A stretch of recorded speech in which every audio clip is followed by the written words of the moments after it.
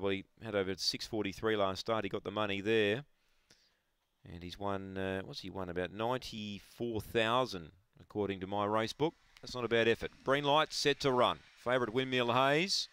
Ready, away. Step cleanly out wide. We got speed, Motown Kenny, but Windmill Hayes found the lead cheaply here. Crosses down, Motown Kenny's 2 away, and Hold the Door ran to third. 2 lengths away to Chatty Whacker as they run to the back. Closing midnight, last Destiny Rocket. Windmill Hayes led by 3. Hold the Door around the outside, runs on. Back on the inside of it came Motown Kenny, then Chatty Whacker.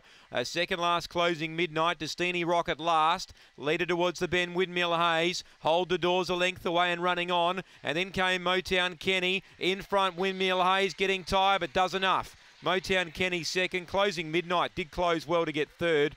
Fourth is either Chatty Whacker or the tiring Hold the Door, who ran much better tonight. And Destiny Rocket towards the rear. Windmill Hayes will do enough. Number 8 for Ken Gill. 5 will be second, Motown Kenny. And closing midnight, charging home late to get third. 4 holds fourth.